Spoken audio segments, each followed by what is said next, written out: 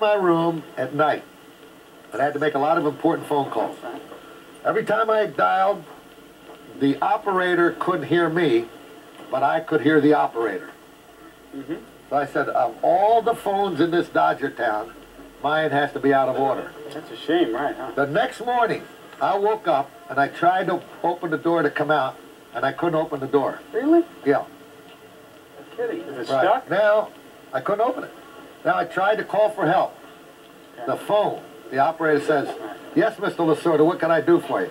But she couldn't hear me tell her that I needed someone to come down and open the door. So for 3 hours, I couldn't get anybody out. Finally, I'm screaming, hollering, and I'm ready to throw a chair through the windows, open the door.